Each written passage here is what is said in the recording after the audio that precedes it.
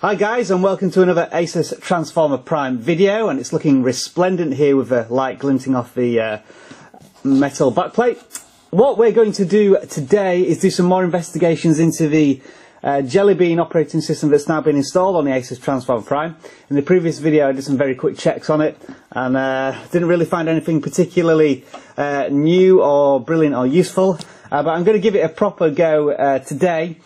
So what I'm going to do first is I'm going to give the Asus Transformer Prime the best possible chance of presenting itself in a good and decent light, which means that I'm going to do a factory reset to get it back to all the stuff that it should come with. The reason I'm doing this is because, as you can see here, we've got this icon down here for the Tegra Game Zone, and it's saying that the app isn't installed. So it's as if during a Jellybean update it's removed some applications, so the Transformer Prime maybe doesn't necessarily know entirely where it is. So I'm going to start with the factory reset, because I haven't got really anything on it at the moment anyway. I did a factory reset a couple of months ago and I haven't used it since, so there's nothing important on here. So to do that, I would go to the settings, and then I would choose, I think one of the most obvious ones, backup and reset, and then we're going to go to this middle one here which says personal data factory reset, and we shall do that, and then I will return in a few minutes or however long it takes to get the Transformer Prime back up and running and see what happens. So I'll see you in a short while. Okay then, the factory reset was surprisingly very quick and it set itself up nice and quickly. Managed to get back into my Google account fine. The screen is not very bright at the moment, I'll adjust that in a minute. I just wanted to turn on the video as you see the screen when I first come into it after I've done all my logging back in checks. So let's first of all get the brightness back up by turning that on. Is that better? I think it is. And we'll just turn a performance on to performance mode.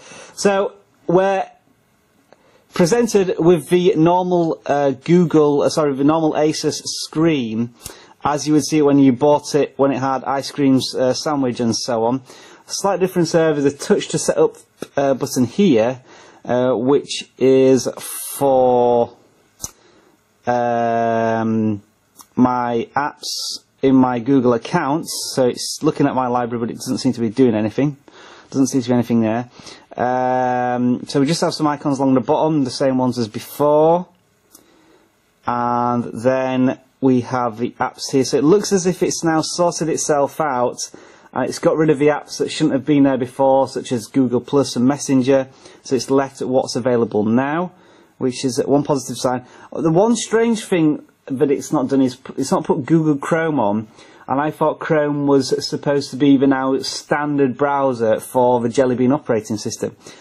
It's just left me with the default browser, which of course now will not have Flash again, so I'm going to have to install Flash. If you watch my previous video, Flash wasn't working with the sound. But it looks as though down here it's downloading all the apps onto the device again to try and get it working, which is not necessarily something that I want it to do. It's because I guess I've backed up the account and it's now restoring everything from the account. I kind of wanted a fresh, clean system, but nevertheless it's there. We'll do the usual quick browser test to see if the Wi-Fi is going to be any better. It's signing in for me. I have a full set of bars down here, 4 bars on the Wi-Fi, which is a promising start. Let's just see if we can make sure that the desktop is requested, and then we'll go to the BBC and see what happens. Well, not much is happening in a moment. As you can see, it's very, very slow. Right. It's not registering my finger presses at the moment. As you can see, it's not doing anything.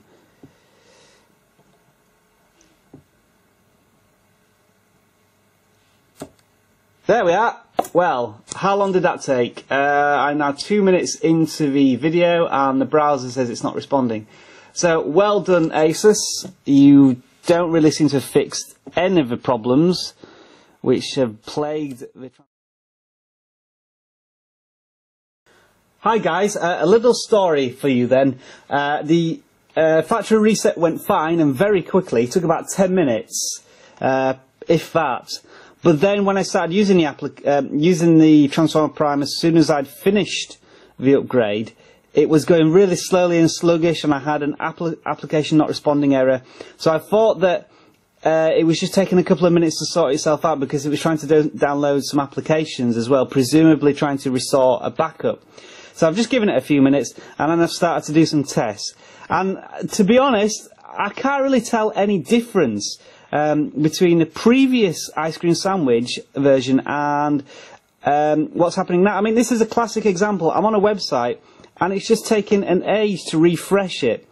It took about 5 seconds to do that. If I navigate to another page on the XDA forum, which is a forum I use a lot, it probably won't do anything. I mean, an example here, I've tapped on the link and it's just not registered anything, and I'm trying to work out why. So I've got to press on it again to trigger the refresh of a page, or to go to a new page. Perhaps I'm criticising the default browser a bit too much here, but it just feels like the same old story with a lot of things that are going on. So now the page is finished, but as you can see, there was a little bit of jerkiness there, and the page still hasn't finished loading. It's just finished loading now. But when you have to cope with that all the time, it makes me want to just give up and go straight back to another tablet, which I obviously have. I tried it again to get Flash working. That was another problem that you saw, where Flash wasn't working. So I've installed Flash again from XDA, side-loaded it, and now I'm going to go to the sport page and try and play Flash. And it'll get me so far. I will demonstrate here by going to the sport page, and hopefully I should be able to tap on here to activate the plugin, which means that Flash is working. And then if I press on here, so the video is now playing, but there is absolutely no sound, and I can change the volume. And just to demonstrate that on another tablet with Flash installed in the same way, it will work, because I just tested this. I didn't want to bring the Nexus 7 into this video, but I'm going to have to, just to demonstrate that here, exactly the same page. And if I play on here,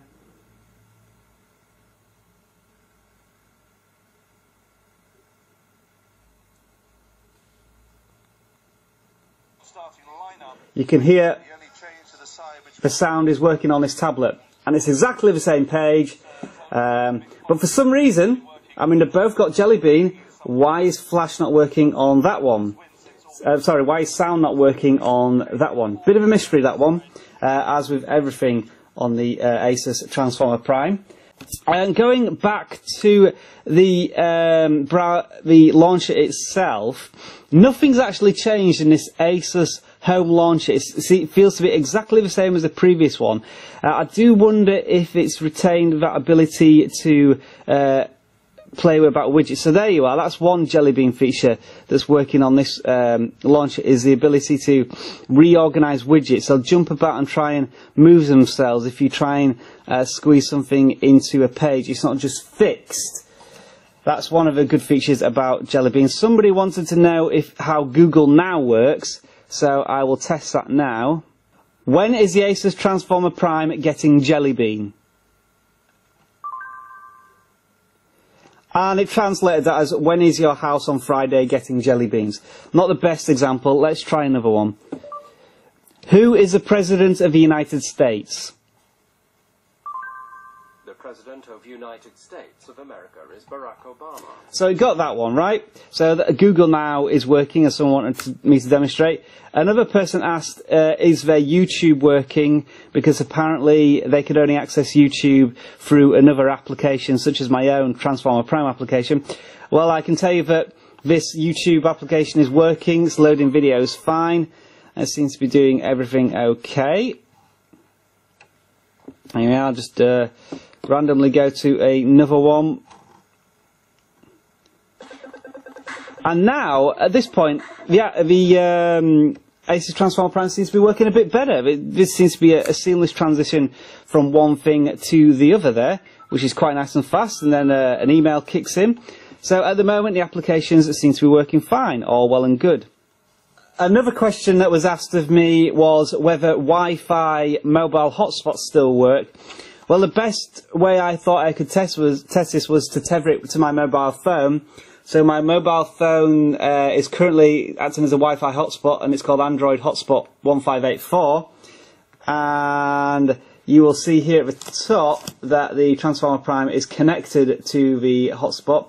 So we'll just go to the internet and see if it still works. This time I will use Chrome to give you a demonstration of how fast maybe Chrome is. So it's loading up the page, and I'm not sure if you can see it, but my mobile phone is giving off the indications that it's using internet usage. So this Transformer Prime is now connected to my phone and using that as a hotspot.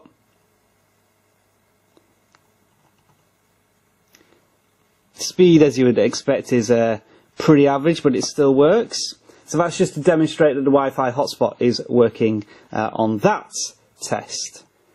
What I will do now is a test of transferring data from a pen drive onto the Asus Transformer Prime, which hasn't always been that reliable. And I'm going to put on a specific file if the Asus Transformer Prime picks up the pen drive, which it's seemingly refusing to do at the moment.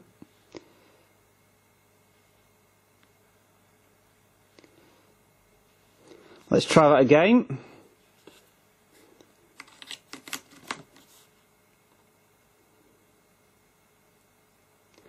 So at the moment the Transformer Prime doesn't seem to be detecting at all this pen drive, and I know it works because I just plugged it into the PC to get some files off there. This is going to require some investigation, so I'll be back in a moment. Right, well that problem was fixed, but it was, as usual, a worrying one for the Transformer Prime. I was plugging in this pen drive and it was doing nothing, so what I had to do was what's called a cold boot. So turn off the Transformer Prime and then turn it back on with power down and volume down at the same time. I don't know if I needed to do a cold boot, but I certainly needed to turn it off and turn it back on again, because the USB and the SD card slots were simply not responding to anything I plugged in. I plugged in a mouse, an SD card, and nothing was working, so I had to turn it off and turn it back on. I tried detaching the tablet from the dock and then plugging it back in. That didn't fix it, so it did require a shutdown. But fortunately now, it does seem to be working again. So I'll put the pen drive in, and what I'm going to do is I'm going to transfer over an ebook and test a certain thing which was terrible in the previous version. So I'm going to copy this item and put it into the internal storage, if there's anywhere I can put it. I think I'll just put it here for now. So this is just a random book, but I want to look at this book through the onboard library book app, which was atrocious before, never worked, and it's just going to be another demonstration to see if the performance has improved. So it would be fine just going through a couple of pages. It would cope fine, but once you start to do this, it started to get lost. If I want to flick through a lot of pages at the same time, and look, we have a loading screen here. Now, if you pay $500, £500 for a device, do you expect the pre-packaged applications to do this? The answer is no. Of course you can fix this by getting applications from the Google Play Market, but this is just another demonstration of something's gone wrong here with this application, and it's not really telling me what it's doing. It's not telling me whether the application is not responding or not. It's just it's kind of working and it isn't. I mean, I can scroll pages, but it's not very reliable. I've now got a loading screen stuck in the middle of a page. I mean, what is going on at the moment? And this sort of continued performance from the Asus Transformer Prime just makes me not want to bother continue testing it. So I'm pretty fed up already, and the changes don't really seem to have made any difference to my Transformer Prime. I certainly don't feel a need to go back to this tablet. However, I want to do some more tests, but I think I'm going to need your help to do that. So please, if you have any more suggestions like you did in the first video for me to test, please ask me to try them and I'll see what I can come up with. But the problem so far I've experienced in this one is that I cannot get Flash to work. The USB setting failed on the Transformer Prime, requiring me to do a restart, and that book application wasn't working as well as it probably should have done. So thanks for watching, guys, and as I say, it's over to you now. Get me to do some more tests on this Transformer Prime, because quite frankly I'm not going to start using it again. It's still up for sale. I don't think any of the changes that I've experienced so far, although granted I've not done that many tests, have persuaded me that the Transformer Prime is going to be a part of my daily life on routine again. I'm going to stick with the Nexus 7 which I've got. So, come on guys, convince me. Thanks for watching, and I'll make some more videos if you want me to.